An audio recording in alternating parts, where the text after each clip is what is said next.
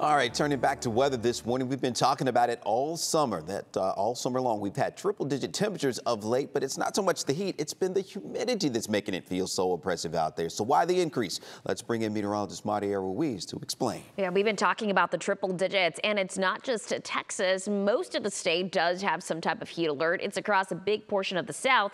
Now, Phoenix, 110 plus degree days for 18 days. Today will be the 19th. El Paso, 100-degree days also for 32 days. But that's because of the ridge of high pressure. Look over here. Miami's heat index has been over 100 for the past 37 days. That's quite intense heat. And a lot of it has to do with the Gulf. The Gulf's temperatures have been in the mid to upper 80s. Now, you might think that sounds about right. It's actually trending warmer than normal, anywhere between 2 to 5 degrees above normal. So think about a large body of water that is hotter. We're looking at then the air that's right on top of that, that sits on top of that. It's going to contain quite a bit more moisture because hotter air contains more moisture.